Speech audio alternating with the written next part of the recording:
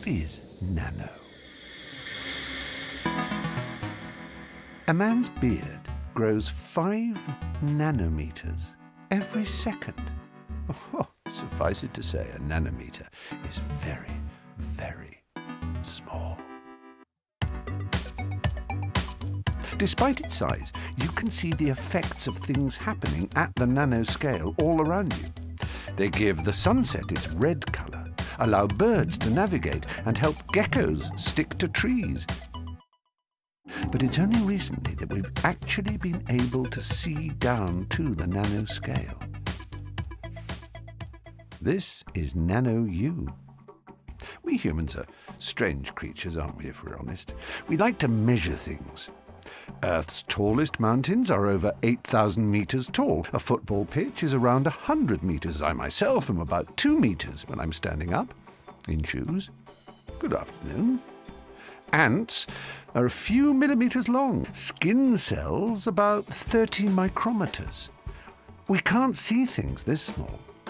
A bacterium is about 2 micrometers. Smaller still are viruses and phages. And so we go down to DNA, our molecular blueprints. DNA is 2 billionths of a meter in diameter, or more conveniently, 2 nanometers, the units that we use to measure the building blocks of everything. Welcome to the nanoscale.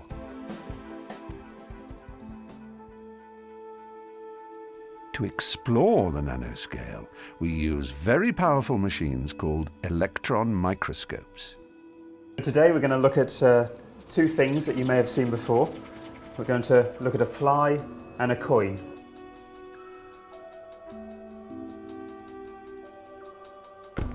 So this is the Z on the coin.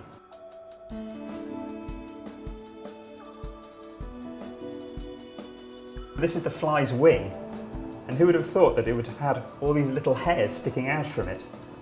The tip of each of those hairs is only about 600 or 700 nanometers in diameter. When we use electron microscopes, we explore new and alien landscapes. It's a strange new world down there. The nano world isn't just unusual looking, things behave differently there too. One reason for this is surface area.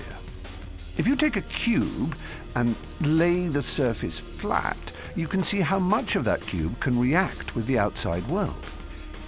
If you divide the same cube into 8 little cubes, the surface area is twice as big. If you keep making smaller cubes, the surface area becomes immense. More surface means more area for reactions. This is why powdered sugar dissolves faster than sugar cubes. Big lumps of aluminium are not very reactive, but nanoparticles of aluminium are so reactive they can be used in rocket fuel. Another way you can show this is with flour, because flour doesn't burn very easily when it's in a pile, because it hasn't got enough surface area. But if you mix it with a lot of air, then something quite different happens.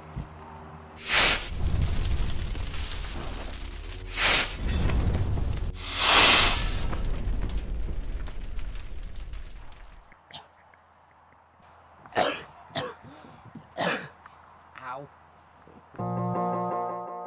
Light also behaves differently as you head down to the nanoscale.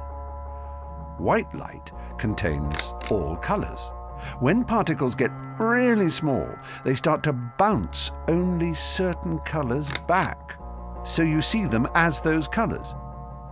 As gold gets smaller, it stops looking gold and instead reflects red, purple, blue, and finally becomes invisible when it's too small to reflect any colors of light that you can see. These strange properties of light can be very useful. Welcome to nature's nano. I've always wondered how butterflies and beetles can make these strong iridescent colors. So if we take a butterfly wing and we put it under a microscope, we see thousands and thousands of small little bright blue scales. Each of these scales is covered by little ridges running across a scale.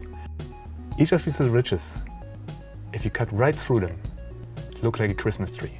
This structure is finely tuned to reflect only the blue part of light, so the butterfly appears bright blue. If we just replace the air in this nanostructure with a bit of liquid, you'll see that it changes color from bright blue to bright green. It fills in the gaps around the nanostructure and makes it better at reflecting green light. When the liquid evaporates, it returns to reflecting blue. Please, don't squirt butterflies. Life has spent 3.8 billion years finding clever ways to use the nanoscale. Now we can understand nature's nano secrets. We can use them for ourselves.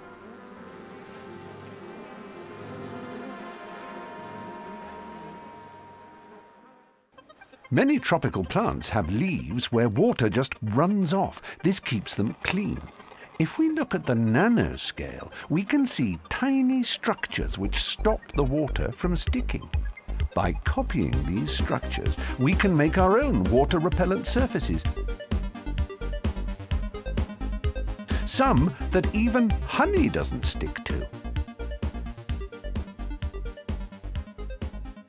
Ants have really cool feet. They can stick upside down to surfaces, holding up to 100 times their own weight, without falling down. If we look closely, we see tiny little pads on their feet that help them to stick. By investigating the microstructure of insects' feet, we can design surfaces hard for them to climb. Bad luck for cockroaches. Pitcher plants eat insects that slip into them, but they don't work unless all of their rim is covered in water. To make sure they're as slippery as possible, they have a nano trick up their sleeves. You can see how the water spreads, even upwards against the gravity. If we look at them, we see that they have lots of grooves running across their rim. And in between these grooves, if we look on a nanoscale, there are even smaller grooves. This is called a superhydrophilic surface, which means that the surface likes the water and pulls it across itself. Once the water is spread thinly across these micro and nano grooves, they become very slippery, and it's goodbye ants, hello pitcher plant dinner. Hydrophilic surfaces have lots of uses, but one particularly excellent one is in a new water filter. This can filter even the tiniest bugs from dirty water, making it safe to drink. Even really dirty water.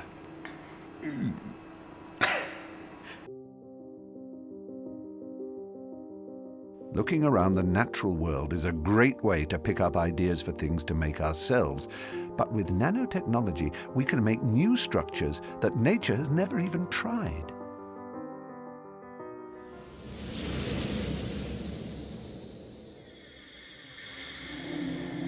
Down at the nanoscale, things are gloopy and there's lots of friction. This means particles stick together really easily, and if this happens again and again, new and complicated structures can be formed. This is called self-organization. Scientists have been carefully experimenting with different conditions to see what sorts of new nanostructures they can create. The results are astonishing. Here are some samples that I made under various conditions, but when we zoom in on the nanoscale, we can see that they are extremely different. So these ones remind me of the Eiffel Tower. They're really quite beautiful, these hexagons all stacked on top of each other, like pyramids. We can also make other materials, such as really thin wires, ones that look like pancakes, or ones that look like flowers. All these new structures have different properties. Soon they'll be changing the way we live. From solar panels that we spray onto our roofs, to making computers and batteries so small that they're invisible. The materials we use have some severe limitations. Push things too far, they break.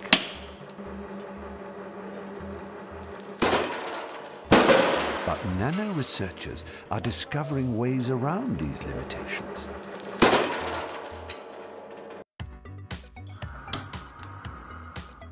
Electronics is made out of silicon, and silicon is not very stretchy. Whoa!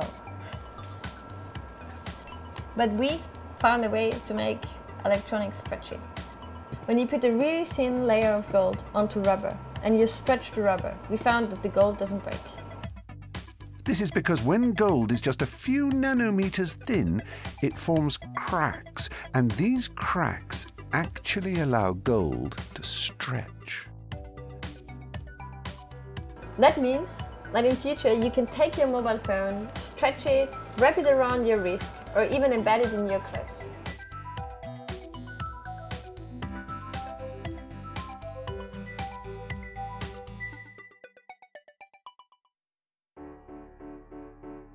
Using the new materials made possible by nanotechnology, we could build stronger houses, tougher cars, and even make ourselves healthier.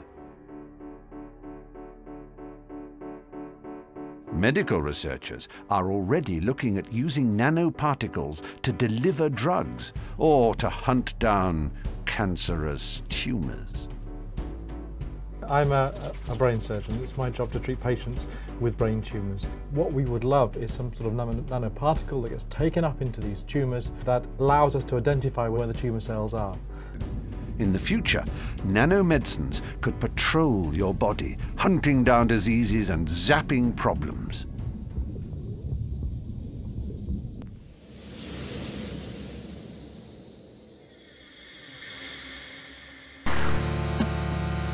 Stand by for the smallest thing you've ever seen.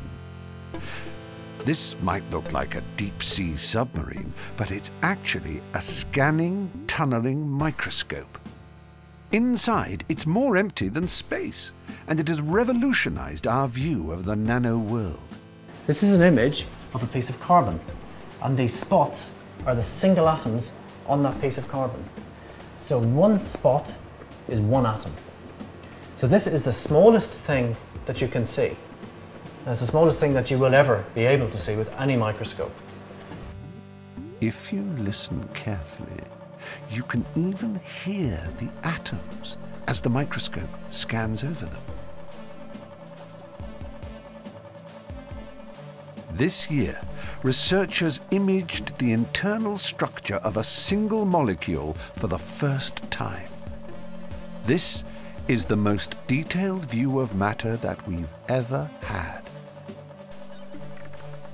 Remarkably, it looks almost identical to our models. Not only can the microscope take images, it can also move things around. We can actually change the position of atoms one at a time using this microscope.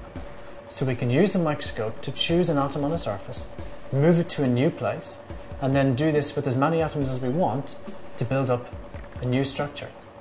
And that's where nanotechnology comes in, because nanotechnology is all about changing the properties of matter atom by atom by making new structures. Throughout history, we've been making smaller and smaller machines. Now, scientists are looking at ways to create machines at the smallest scale possible, using atoms as their building blocks. Some researchers believe that we could construct molecular machines that could make anything we wanted. If this happens, it will revolutionize our lives. We know that molecular machines can work because they're in every cell of our bodies. They're working away right now, turning food into energy, fixing damage, keeping you warm, and making new cells. You are already a masterpiece of molecular nanotechnology.